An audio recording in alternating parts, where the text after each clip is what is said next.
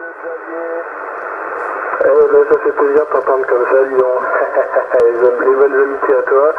Pour les écouteurs 14BR 860 qui se signalent, voilà, qui envoient les amitiés aussi à tous ceux qui sont à l'écoute sur le WebSDR et en direct. Voilà, on va laisser un petit peu de blanc pour ceux qui veulent rentrer. Je pense qu'il va y avoir Rémi dans le coin. Ready to go.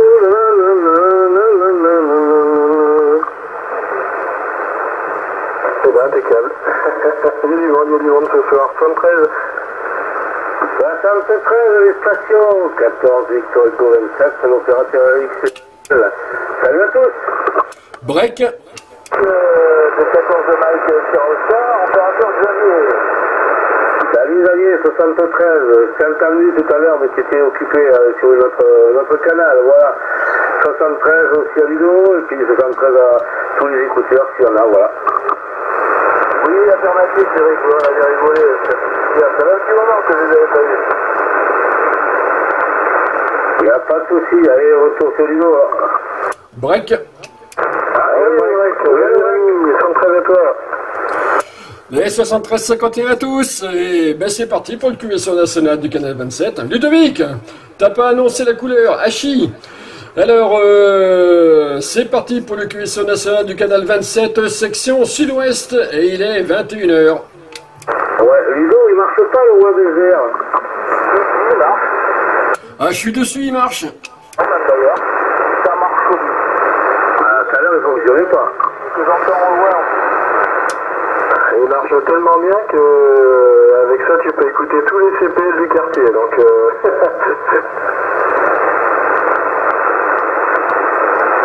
c'est qu'il y a un souci de connexion tout à l'heure, Eric. Ah ben là, j'essaie de m'y connecter, il veut pas. Et est-ce que les autres sites internet fonctionnent? Ah si, j'ai connexion. Ah ben oui, j'ai des connexions, oui.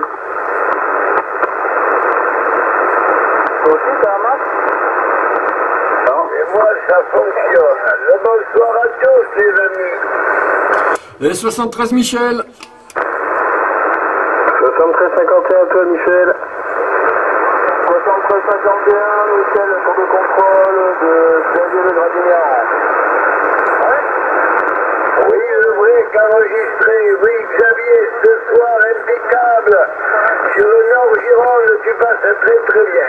Alors, il y a eu un break, en avant le break.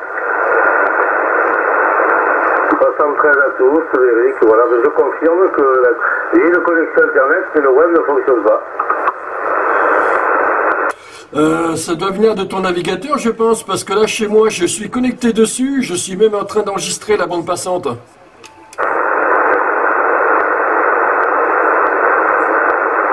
va essayer de redémarrer l'ordinateur, Eric. Ouais, j'ai essayé. Ouais. Il y a eu un break, je crois. Allez-y, le break.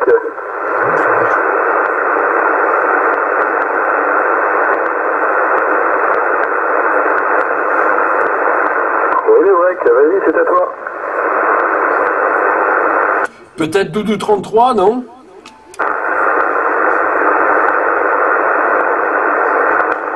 J'ai pas reconnu, je sais pas. Xavier, t'as reconnu? Non, absolument pas. J'ai pas tout à fait compris, même d'ailleurs, le DRZ de l'opérateur. Bon, le break, on va voir, hein.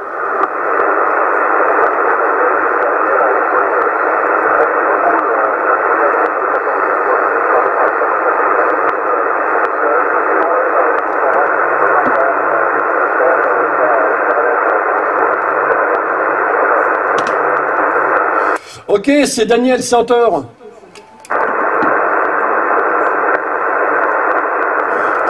Les 73, Daniel Senteur, ouais, de la part de Dandy 33. C'est toi, Daniel? La station qui vient de se manifester, là. J'ai pas tout compris, c'était petit de mon côté, mais c'est pas Daniel, ça. Ah, pourtant, il m'a bien semblé reconnaître sa voix. C'est une station qui nous a dit nous écouter depuis Mont-de-Marsan, donc voilà. Mont-de-Marsan? Ah non, il n'est pas à Mont-de-Marsan, là. Voilà, sur le mode Martin, 73.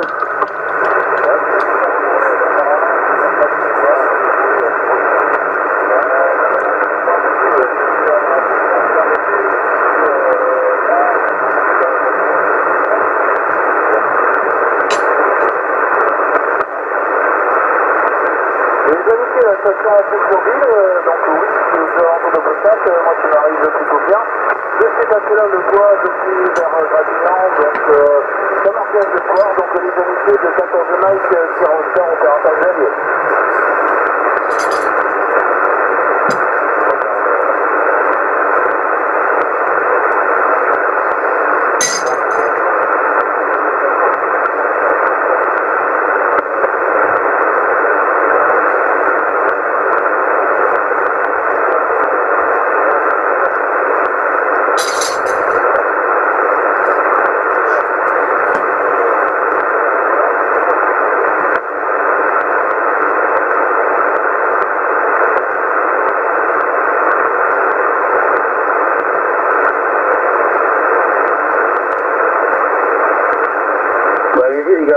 Parce que moi je l'entends un coup fort et un coup faible, là c'est difficile bon. Évidemment il passerait bien, mais avec tous les QRMCPL que j'ai là, ça assure complètement la modulation et du coup j'entends un mot sur 4. Donc voilà, en tout cas le boss 1351 à la station, voilà, j'ai pas compris ni QRZ ni quoi que ce soit, sauf que tu es en push mobile arrêté, voilà. Bon, en tout cas les amitiés, normalement ça passerait bien, la radio me paraît bonne, hein, très claire et tout ça, mais malheureusement ici je suis garni de saloperies de CPL, donc ce soir c'est indémerdable. Voilà, donc vraiment désolé, ici c'est 14 Oscar Delta Romeo 860, Ludovic QTH Florac, voilà. Je vais faire tourner sur Rémi, voir s'il t'entend. Rémi, à toi Florac, non, pas du tout. Hein. Les bandes 73-51 retournés, voilà, de la part de Dandy 33, QTH Sainte-Colombe, c'est-à-dire entre Saint-Émilion et Castillon-la-Bataille. Et non, j'ai rien entendu. Hein. T'as picolé ce soir, Rémi, ou quoi? Non, juste avant, j'étais en train de faire le con avec l'YL, à chier 3 coups. Alors là, c'est là qu'on va rigoler parce que, bon, habituellement, je mets qu'une seule caméra devant le poste. Après, il y en a une deuxième qui s'est placée devant l'ordinateur. Et une autre qui est maintenant, c'est-à-dire la webcam de l'ordinateur, qui est braquée sur moi. Et on me voit en train de faire des conneries derrière. À chier 3 coups. Je reprends. Ouais, c'est un vrai studio TV, voilà. Hein, cette maison à Chi. C'est moi qui suis à Florac, c'est pas l'OM qui s'est manifesté. J'ai pas compris son QTH, voilà, peut-être que Xavier pourra nous en dire plus sur un retour micro. Mais avant, je voudrais quand même passer le micro à Michel, savoir si tu as entendu la station là qui s'est manifestée en push. À toi, Michel. Merci pour le retour. Oui, je l'ai entendu, j'étais en push mobile. Mais j'ai pas tout entendu, je pense que Xavier l'entendait mieux que nous tous. Alors, si Xavier veut bien reprendre le micro et qu'il nous dise à peu près la situation géographique du mobile arrêté, retour Xavier. Oui, je reprends. Oui, Michel, Vidéo est venu, donc il est en push mobile arrêté sur Pessac. Voilà, donc commune de Pessac, donc c'est pas vous exactement, hein. Donc moi je le sors bien, sauf que bon voilà, j'ai aussi un petit peu d'éclairage, donc de temps en temps j'entends pas tout, mais autrement je l'ai bien copié. Donc d'ailleurs, la station qui peut se manifester, il n'y a pas de problème, donc retour micro.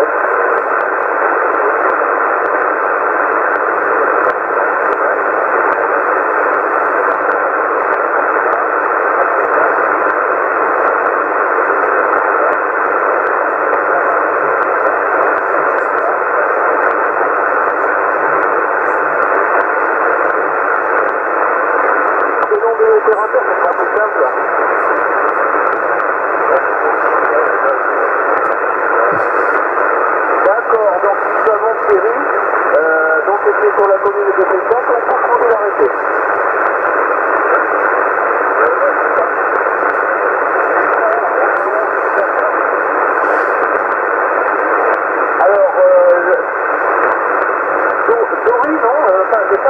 comme QRM, un petit peu moins.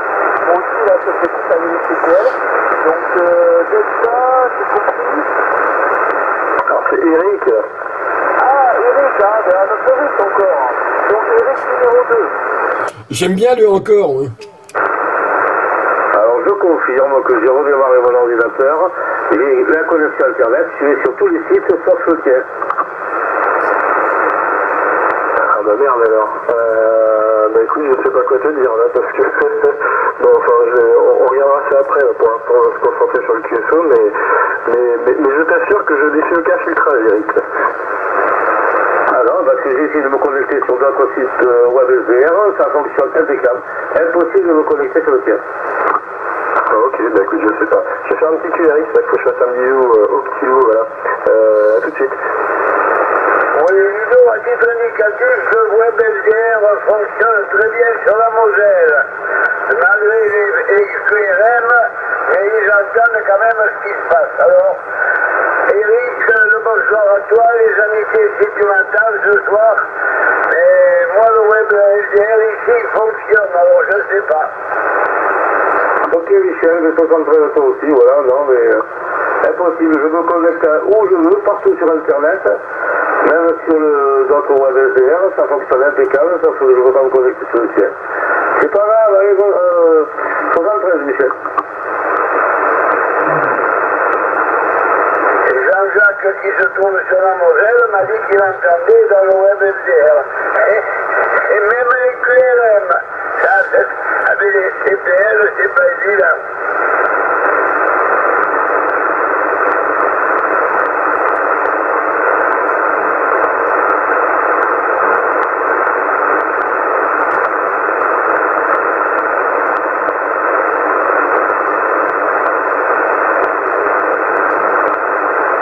J'entends personne parler ou ça vient de moi?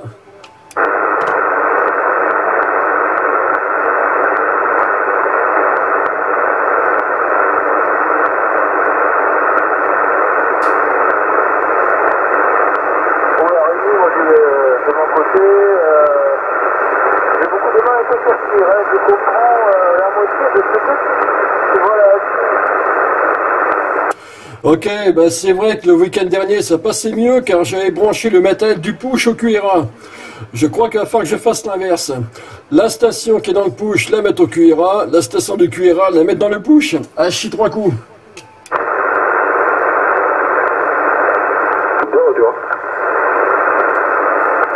Ok. Ouais, bon en fait ça part en direct, mieux que par le SDR. C'est le QRM à 3. Alors d'après les traces sur le WebSDR, le canal 27 est en plein dans une zone où justement il y a un peu moins de QRM qu'ailleurs. Alors autant dire que ailleurs ça a l'air d'être du costaud la vie des traces. Hein. Il va falloir sortir la boîte à poids avant la QRM. Ah mais au QRA aussi, moi là j'ai du QRM. Enfin, bref, ça m'empêche pas de faire le QSO, mais je peux enclencher tous les filtres possibles du poste pour essayer d'avoir quelque chose à peu près audible. Et je pense que ça doit casser les oreilles aux gens qui écoutent en direct, qui écoutent sur le SDR. Mais bon, voilà. Voilà. Le thème de ce soir, Ludo, doit bidouiller un QRM éliminateur, 3 transistors 7 HI. En effet, Cyril. Mais là, le problème c'est qu'il y a beaucoup de CPL dans le quartier. Alors, quand je dis beaucoup, j'en ai identifié 3. Hein. Mais c'est déjà pas mal. Et les impulsions qu'ils génèrent sont très rapprochées. Ce qui fait que le noise blanker, pour essayer d'éliminer tous ces trucs-là, il finit par me réduire vachement la réception, puisque, comme tu dois le savoir,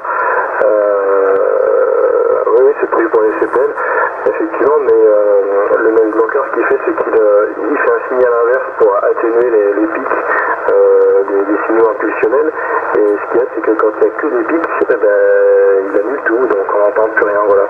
Donc voilà, j'ai fait pas mal j'ai regardé pas mal de trucs comme ça, et quand il y a un CPL, ça marche très bien, quand il y en a deux, ça va encore, mais quand il y en a trois, les impulsions sont tellement rapproché, que le noise banker il sait plus trop quoi compenser, et soit il enlève tout, soit il laisse les impulsions, et voilà, ça finit par être dégueulasse. Voilà. Je sais pas qui c'est le micro, à toi Xavier. Ah, mais je te propose quelque chose de très radical. Très radical. Au moins, on sera plus embêté. Je te propose l'impulsion électromagnétique. Ça marche bien. Ah ouais, mais j'ai peur que ça laisse un trou à côté de chez moi, quoi. Mais au moins, on s'est emmerdé. Bon, par contre, il faut que tu débranches tout avant de la lancer. Mais au moins, voilà, bon, les gens ont rempli d'électricité, il n'y a plus rien. Mais au moins, on pourra mouiller tranquillement. Et le SDR fonctionnera à merveille. Et voilà. Donc, retour micro. Ouais, si on avait une autre idée, hein, on en parlait cette semaine là, avec Xav, c'était de trouver quelqu'un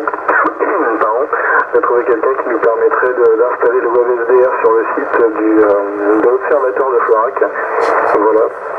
Donc ça pourrait être pas mal, parce qu'il y a un site qui est plutôt bien, en hauteur, dégagé, loin des maisons, ça pourrait le faire, quoi, voilà.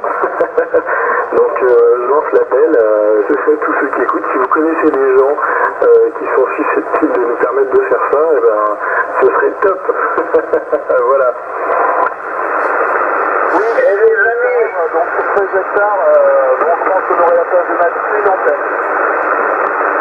Ouais, surtout que la GP27 d'Eric, elle est hyper discrète, hein, donc là-dessus, il n'y a pas de souci. Hein, voilà. Ouais, je peux reprendre.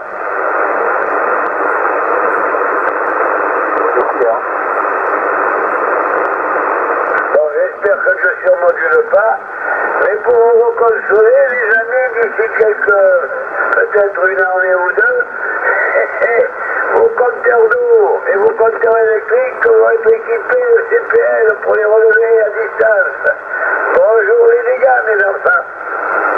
Ah ben voilà une bonne nouvelle. Ah bah oui, bah, quand tu auras du Linky, bon, on n'aura plus qu'à faire tous du PMR, quoi, voilà.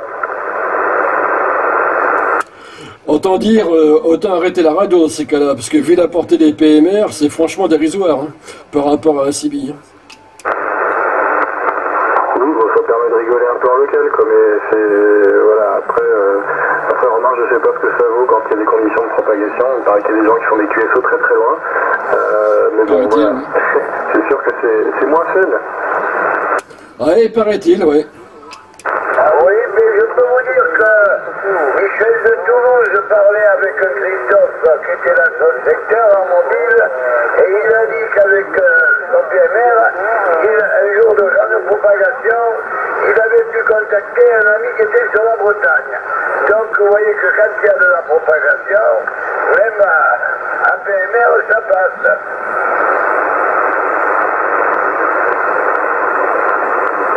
Ah ouais, paraît-il que par moment il y a des conditions de propagation là-dessus, hein, d'après ce que j'observe là sur Internet, qui sont assez favorables. Hein.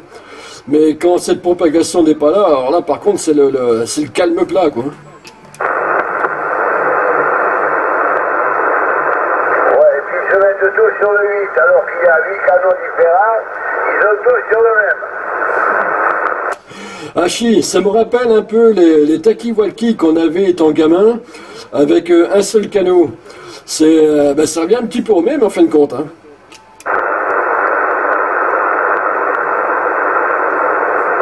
Alors où tu vas travailler et moi où je suis placé, on va pas finir d'entendre moule, les grutiers. Ah chi, 3 coups.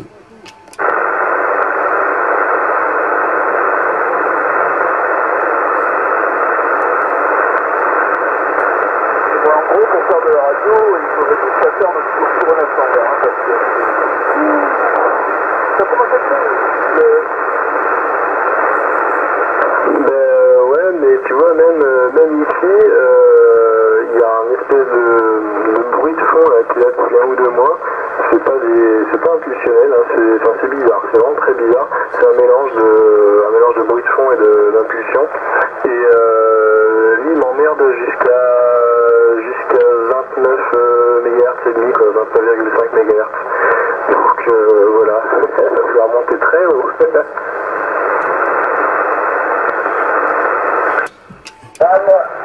Salut Michel. Alors, je vous signale à titre indicatif, vous avez le département 57. Et l'ami Jean-Jacques que tu as accepté, Ludo, pour le chat, qui est sur la Moselle. Il y a Michel de Toulouse. Il y a Thomas qui est lui sur le 77. Et il y a Christophe qui est sur le département 59 qui vous écoute. Mais moi je passe en dehors du WebSDR. Je passe par le système bande et il est en direct, sans parasite. Eh ben les bonnes 113-51, voilà, tout ce petit monde, hein, voilà. Ça fait des auditeurs, c'est un truc de dingue. On va finir par être le QSO le plus écouté. Voilà, le QSO National, on n'est pas forcément nombreux, mais on va être le QSO National le plus écouté. HI. Voilà. Je vais faire tourner, je crois, Eric, ça fait un petit moment que je t'ai pas entendu. Vas-y, à toi, Eric. Ah, je sais pas si j'ai pas entendu un break derrière.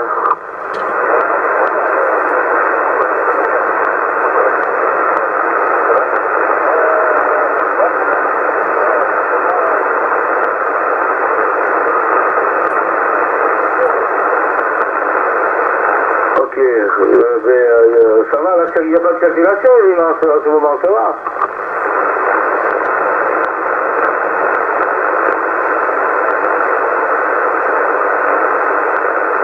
C'est vrai qu'il y a plusieurs Eric dans le QSO, donc désolé, j'ai pas précisé tout à l'heure, mais c'est Eric Tapessa qui a repris le micro, il n'y a pas de souci. Par contre, moi j'ai toujours du mal à le copier, donc je sais pas si quelqu'un peut faire les QSP. Ouais, allez, vas-y, Eric du Pessac.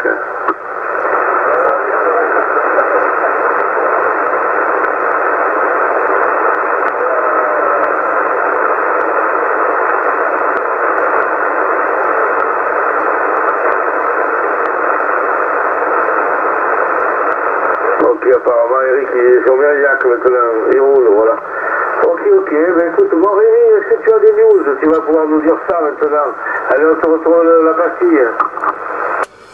Alors, côté radio, pas forcément. Côté météo, peut-être un peu plus.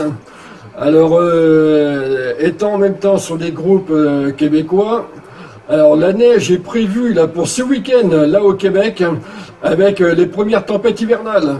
Donc ils ont commencé déjà à tout ramasser là-bas pour accueillir la neige. Ça va alourdir les antennes, ça. Hein.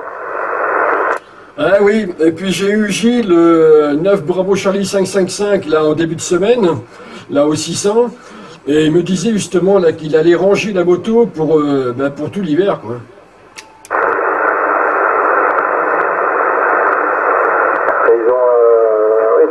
Parce que de temps en temps ils doivent déneiger un peu les antennes, j'imagine. Alors ceux qui montent les trucs sur des pylônes, là, ça va pas être facile. Hein. J'ai pas entendu la fin, là, tu disais qu'ils rangeaient le matériel pour l'hiver, c'est ça? Ouais, là ils se sont dépêchés là au niveau des antennes, là, pour ceux qui n'avaient pas encore fini de faire leur installation, ceci, cela, là avant que les premières neiges arrivent là ce week-end. Et j'ai eu Gilles 9 Bravo Charlie 555 là en début de semaine là au 600. Et il était sur la route et il me disait que justement là il allait ranger la moto pour tout l'hiver. Car là-bas, contrairement à chez nous, là-bas ils ont une interdiction pendant la période hivernale de rouler en moto. Bon, à la place ils sortent le motoneige, hein, évidemment, c'est mais bon, c'est pas pareil. Ah ok, j'avais pas bien compris. D'accord, ça marche. Mais ouais, en même temps ça se comprend qu'il faudrait être un peu fou pour aller faire de la moto comme ça sur la neige, quoique il y a des motos qui peuvent être équipées hein, avec des pneus clous, hein, j'imagine, mais ça va pas être facile. Hein. Ça va pas forcément être facile. Bon, ok, ça marche. Non, je pensais que tu rangeais les antennes, alors ça m'étonnait, parce que quand même... Merde, quand on est passionné de radio, c'est toute l'année. Voilà, c'est pas que l'été. Voilà, donc c'est pour ça que je me posais la question. Ok, donc pour ceux qui n'auraient pas entendu, je crois que Eric qui est en mobile et du côté de Mérignac, il est en train de bouger. Donc si je me trompe pas de sens, il doit être en train de remonter vers le nord de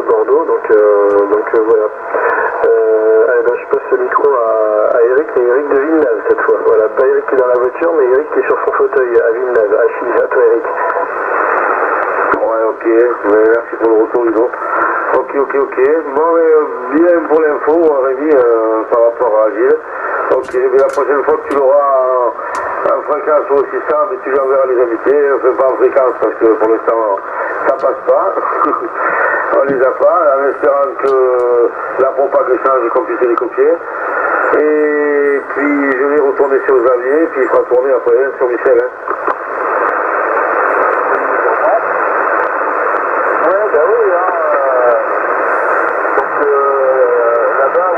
Québec, ça imagine de là, ça représente pas, mais bon, ça reste très beaucoup, mais bon, après, bon, ça, les antennes, bon, les antennes horizontales, j'imagine que, bon, quand même, avec de la neige dessus, ça doit quand même pas mal poser, mais bon, les verticales, pas de problème, hein, vu que, bon, mais la neige, là, la chauffe pas, bon, voilà, et puis, j'imagine, pardon, s'il déploie les antennes au survérable, à chaud. Retour à toi, Michel. Oui, merci pour le retour du micro. Mais mon petit Rémi, t'as oublié de faire le petit tour sur le chat. Il y a le Jura qui nous salue malgré les QRM qu'il y a sur le WebSDR. Mais il y a pas mal de monde qui est... Il y en a un qui propose de faire des signaux avec de la fumée, comme les stylos. Allez, et retour à toi Rémi, fais la petite lecture et les commentaires qui vont bien. Ok, Hachi 3 coups. Alors, pour commencer, les 73 51 14 Alpha Romeo 1995, 14 Charlie Romero Sierra 062, 14 Foxtrot Delta X-Ray 057, 14 Alpha India Romeo 12, 14 Mike Sierra 033, Cyril Fredo Gonzague Oscar 62, les 73 51 à tous. Et donc oui, Ludovic, là faut que tu planches là-dessus sur un... Attends, je parle un peu fort moi en plus. Sur un QRM éliminateur.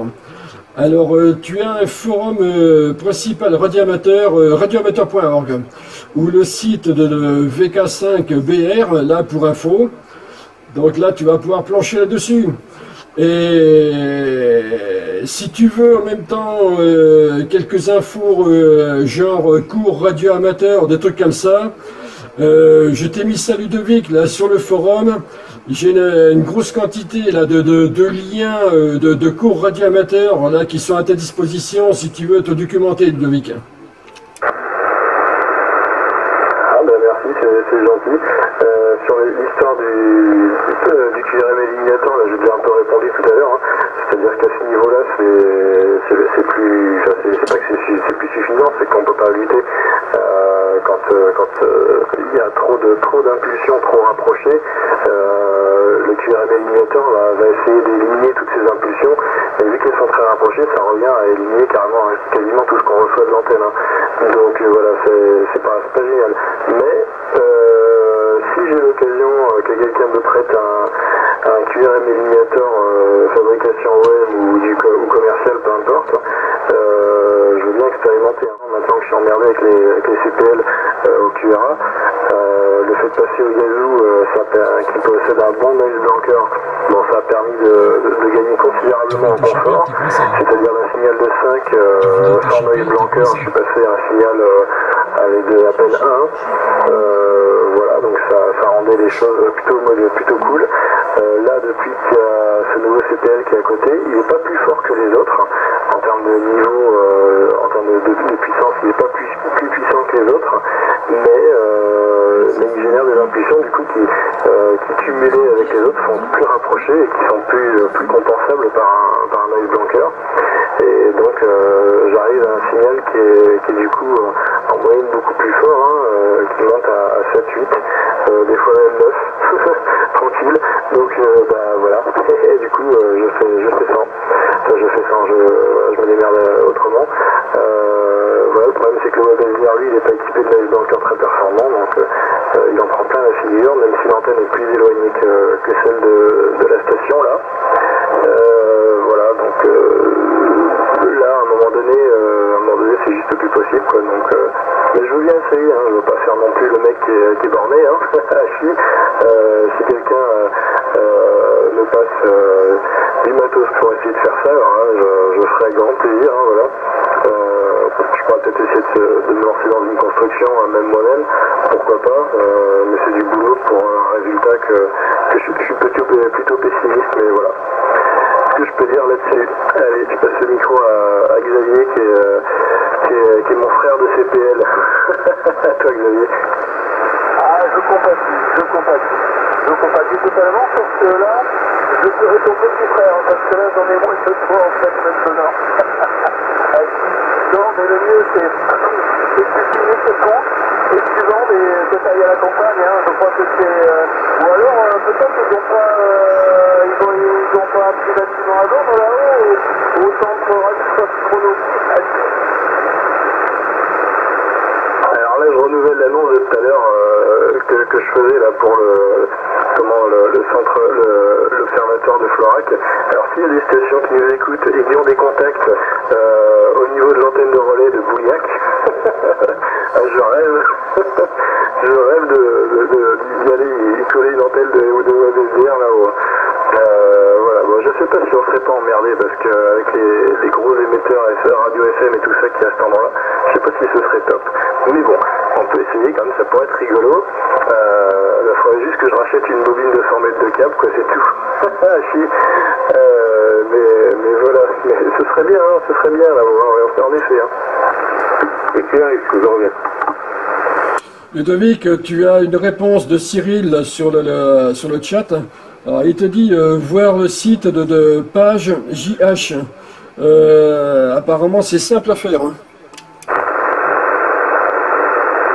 Ouais, ben je vais aller voir. J'en avais déjà trouvé des schémas comme ça de noise blanker, de noise blanker. De toute façon, c'est ça, hein, QRM éliminateur, c'est des noise blanker. Donc, ce sont des appareils qui fonctionnent avec deux antennes, je crois. La première, c'est l'antenne principale de réception, puis la deuxième, c'est une qui est supposée capter les QRM qui sont environnants. Et donc, ce que capte la deuxième vient jouer sur le gain de réception de ce qui est reçu par la première. Je sais pas si c'est clair mon truc. Et en gros, dès qu'il y a une impulsion qui est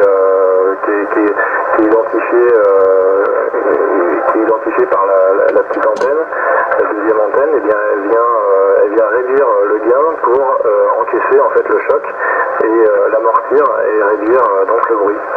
Voilà. C'est comme ça que ça fonctionne ces trucs-là. Alors à moins que ce soit autre chose, Cyril dit exact. Voilà. Bon, je dis pas trop de conneries, ça va, parce qu'on est écouté en plus, donc n'hésitez pas à me reprendre s'il y a besoin. Donc voilà. Et ce que je dis, c'est que ces systèmes-là, ils marchent bien pour des impulsions qui sont pas trop rapprochées, ça y a pas de souci. Genre une clôture électrique ou des trucs comme ça, mais là dans mon cas, ça risque d'être un peu difficile. Mais je veux bien essayer. Voilà. Eric de retour. Ouais, c'est un peu le même principe que ça fait harmonique. Là, c'est pas un filtrage de fréquence, si tu veux. Il y a pas, c'est vraiment différent. Hein. C'est vraiment au niveau pour faire schématique, au niveau du gain de réception. Hein. C'est comme si tu baissais le son de ton poste à chaque fois qu'il y a un pic, il y a un tac, tac, tac, tac. C'est comme si tu baissais le son du poste pendant quelques millisecondes, le temps que le pic soit passé. Et voilà, mais si tu passes ton temps à baisser le son de ton poste pour absorber le pic, pour réduire le volume du pic, et ben au bout d'un moment ton volume il est tout le temps minimum, quoi, et donc t'entends plus rien. Donc voilà. C'est ça le problème. Ouais, Vidéo.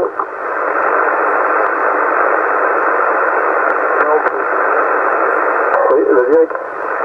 Ouais, Vidéo, je voulais te demander, est-ce qu'on n'est pas limité il n'y aurait pas un contrôle de bande sur le WebSDR, est-ce que je puisse pas me connecter? Parce que j'ai essayé sur tous les ordinateurs de la maison, il n'y en a aucun qui passe avec le WebSDR. Non, ça va être un problème de connexion chez toi, c'est pas possible parce que enfin de connexion vers chez moi, hein, j'entends. Parce que là il y a quoi, il y a combien, il y a 12 personnes, la limite elle est à 30, je crois, 30 ou 40. Donc non. Et puis de toute façon tu arriveras à voir la page, c'est juste qu'une fois que tu essaierais d'écouter, il te dirait oh là, vous êtes trop nombreux.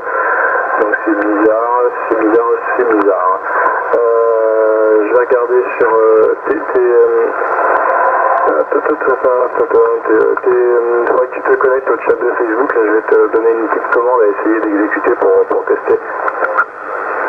Bon, on verra ça plus tard, c'est pas grave, parce que j'ai essayé sur tous les ordinateurs de la maison, et impossible, ça me met page inaccessible, erreur, time out ou un truc comme ça, mais par contre, je peux me connecter à Internet sur n'importe quel autre site applicable. Ok, bah écoute, je sais pas quoi te dire, mais on pourra voir ça après si tu veux. Ouais. Mais c'est chelou. En tout cas, il y a du monde de connecté, tu vois, il y a une douzaine de personnes, donc voilà. C'est que ça fonctionne. Eric? Oui. Est-ce que au-dessus là d'analyseur de spectre, tu es bien sur HTML5? On ne sait jamais, l'un peut influencer sur l'autre. J'ai essayé tous les ordinateurs que j'ai chez moi, j'en ai 4, et impossible de connecter. Alors, ils sont pas tous dérivés, quoi, donc, non, ça n'a rien à voir, là. Non, il arrive même pas sur la page VSDR, donc là, avant même de se poser la question s'il entend ou pas quelque chose, c'est comme si le serveur était à plat, quoi. Donc voilà, c'est ailleurs qu'il faut chercher pour le moment. On verra ça tout à l'heure, voilà. Je vais foutre la merde. Eric, il veut pas te le dire, mais il t'a bloqué au niveau du chat. Hachi 3 coups. Qu'est-ce qu'il a dit, Rémi, au niveau du chat, quoi? Il dit des bêtises, il dit que je t'ai bloqué, dis donc. Je me permettrai pas. Je reprends. Oui, Eric, as-tu essayé avec un téléphone portable en Android, tout simplement? Non, il faudra que j'essaye, non, mais j'ai essayé avec tous les ordinateurs de la maison et par contre tout fonctionne Internet, j'ai essayé de me connecter sur d'autres WebSDR, ça fonctionne, toutes les connexions Internet fonctionnent, j'ai tout normal, sauf que je ne peux pas me mettre sur le pacha.machin, impossible. Il faudrait que tu essayes en 4G avec un téléphone comme dit Xavier, c'est une bonne idée ça pour voir. Je vais essayer, je reviens. Il y a 51% d'occupation, 51,3. Donc si ça marche pas aussi, ça vient peut-être de ta connexion, c'est comme ça, ou mais bon, c'est ça. Philo, Oui. j'ai des amis qui t'ont envoyé, qui ont essayé de t'envoyer une demande pour le chat, ça leur répondait site inconnu, retour à l'expéditeur. Alors tu vois bien, il y a des moments, il y a des trucs un peu spéciaux. Et Jean-Jacques qui a insisté, le lendemain il a recommencé et c'est passé comme une lettre à la poste. Et la veille on lui disait que ça n'existait pas. Ah, il avait peut-être mal tapé l'adresse, peut-être, hein, c'est possible, une erreur de copier-coller, bon, c'est vite fait, hein. En tout cas, moi j'ai répondu à tous ceux qui avaient fait des demandes, donc voilà, je suis à jour, Hachi. Non, il a une jeune fille qui est très bonne sur Internet et compagnie. Notre petite amie Anne, ça avait fait ce qu'il fallait. Et bien, par contre, il y en avait un autre, il y avait Thomas aussi, qui lui, ça lui disait la même chose. Il est arrivé à passer, par contre le code que tu lui as envoyé, il ne peut pas arriver à le rentrer, c'est refusé. Code non valable. Alors, a-t-il fait une erreur? Je ne sais pas. C'est des petits problèmes techniques, c'est pas grave. Ouais, il n'y a pas qu'à la radio qu'il y a des problèmes techniques, hein, Hachi. Ça marche pas toujours. Ok. Mais qu'est-ce que je veux dire? Bah, micro Rémi, allez. Ouais, justement, hier soir, j'étais en train de discuter avec un OM là sur Facebook, et qui justement avait un petit souci pour se connecter également depuis son téléphone portable. Alors je lui ai demandé s'il avait bien fait attention en rentrant son identifiant et mot de passe à tout ce qui est minuscule, majuscule. Bon, normalement il doit retester ça et puis bon, on verra bien par la suite. Hein. Parce que là, au moment où il m'a parlé de ça, vu que je ne me suis pas encore connecté depuis mon téléphone, j'ai de suite testé en faisant bien attention à tout ça. Et je me suis connecté, moi, sans problème, hein, sur le téléphone. Avec le téléphone, ça fonctionne. Il t'a bloqué, il t'a bloqué. C'est pas là, ouais. Non, je plaisante, je plaisante. En 4G, ça marche? Ah oui, la 4G, ça fonctionne. Et quand t'es en Wi-Fi sur la box, ça fonctionne ou pas? Redémarre la box. En Wi-Fi, sur mon autre ordinateur, ça marche pas. Ça marche avec le téléphone portable. Et là, je suis en liaison directe sur le réseau avec le PC que j'ai dans mon chat et ça marche pas non plus. Sur vous non plus, vous, le WebSDR fonctionne plus? As-tu redémarré la box? Ouais, on redémarre la box, Eric, pour essayer, mais bon, voilà. On va pas faire la soirée là-dessus, en tout cas. Je voudrais qu'on retourne le micro peut-être à Eric qui est en mobile. S'il est toujours avec nous, Eric, retourne le micro à toi. Bon, comme il ne reprend pas, je vous signale que sur la Moselle, sur Paris, le chat a été coupé aussi. Le WebSDR a été coupé aussi. Bah, alors que là, moi, chez moi, ça marche très bien, puisque je suis même en train d'enregistrer la bande passante là, du WebSDR. Alors, il y a un loup quelque part, là. Et chez moi, ça fonctionne bien aussi, hein? Ben oui, voilà, quoi. Bon, ok, t'as raison, Ludovic. Là, on est parti à passer la soirée là-dessus.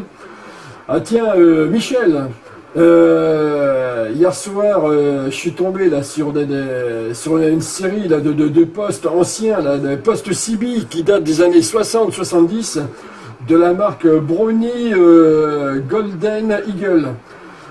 Alors tu verrais un petit peu ça, j'ai mis ça sur le forum, j'en ai mis aussi quelques-uns là sur le groupe, là sur Facebook.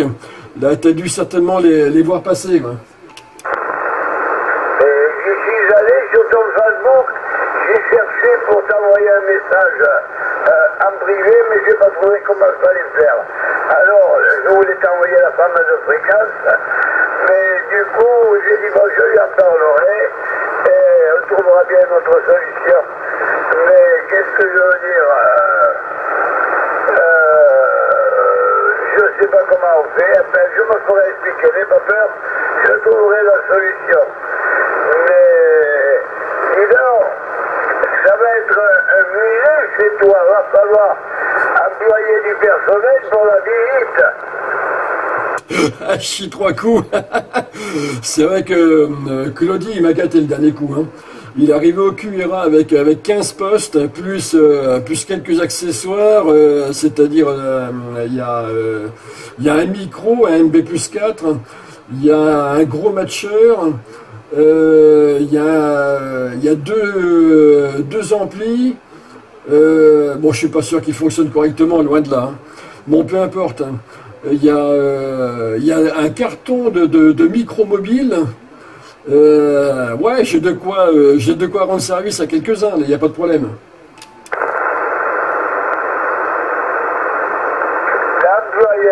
Tu emploies un cambrioleur?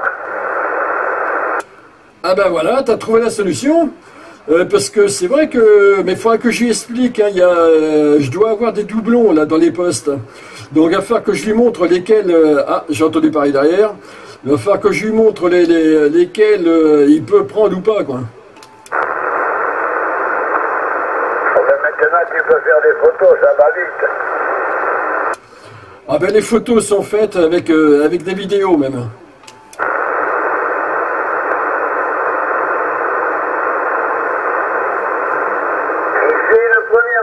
Tu prends les photos, tu fais ton choix avec une petite croix, et il retourne pour récupérer ce que tu as besoin. Oui, ah bah, de toute façon là tout est pris en photo, hein. Alors attends, message sur le WebSDR, oui Eric, bah oui, redémarre la box, hein, évidemment. Alors, ouais, en gros, voilà, c'est ça, quoi. Michel, ça fonctionne à nouveau? Ok, de la part de 14 Charlie Romeo 062. Comme quoi, il fallait que ça redémarre. Est-ce que j'ai écorché l'indicatif 14 Charlie Romero Sierra 062? Désolé.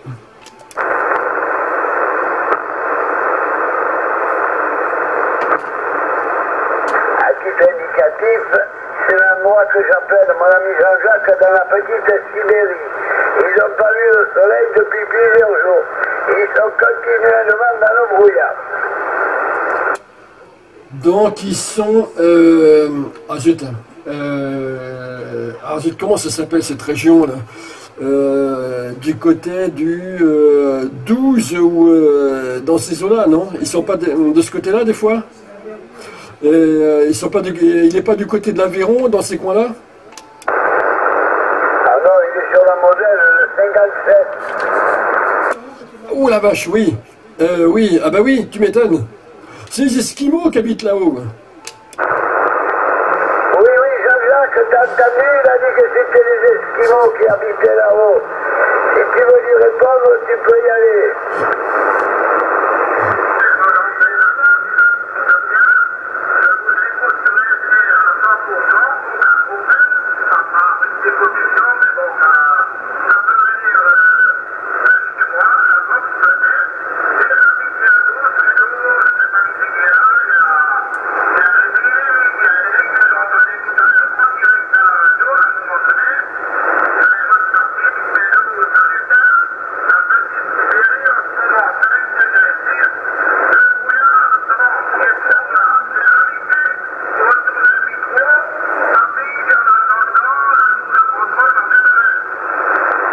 Sur le contrôle, c'est le relais via le système montage de Logiciel de Toulouse. Allez, t'as entendu, appelle le 6 degrés, la petite Cibi. Là, oui, il vous a répondu en direct. Retour à toi, Rémi. Ok, je vois la station météo là d'ici. Eh bien, j'ai 6 degrés aussi là. Là, pas au cuir, enfin bon, dehors. Ouais, c'est ça, ouais. Ouais, 6 degrés et demain matin, 2 degrés d'annoncé. Ici,